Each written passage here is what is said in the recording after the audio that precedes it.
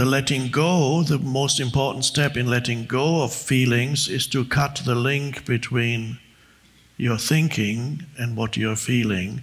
How do you do that? You do it by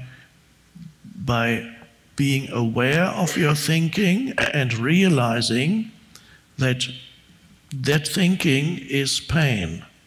It feeds the old feeling, and the narrative, whatever it is a painful narrative, and you realize that you've been keeping it alive for some years, and there's some enough awareness, you realize that it has no purpose except to make you unhappy and to perpetuate that feeling.